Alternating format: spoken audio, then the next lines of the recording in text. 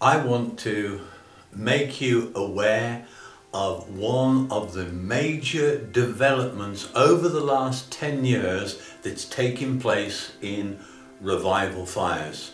We are establishing a Revival Institute. We called it a Revival Institute due to its primary function to see revival breaking out and centers of revival established in the nation and the nations. That's part of our core value. So why institute? Well, an institute is a body created for a specific purpose. And the Revival Institute is being established to function as a center of revival. Here are the key things that will take place at the Revival Institute. We will seek to help you to research the scriptures, to gain a biblical understanding of revival, and to experience it in your own life. It is not just going to be head, it's also going to be heart.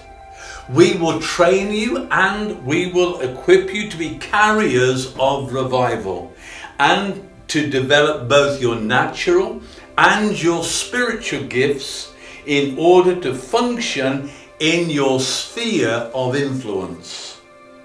Also, we will set up a network of revivalists, which we want you to be part of, who will become part of the coalition of revival, where we will share testimony and practices so that we focus on the common goals of revival.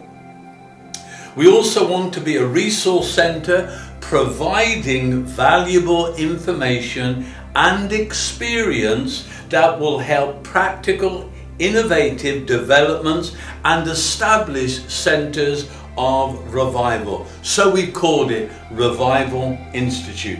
If you want to be a carrier of revival, then why don't you go to our website and sign up and be part of this innovative expression of seeking to ignite revivalists who will be carriers of revival fires into their spheres of influence. So come, sign up and be part of this Revival Institute.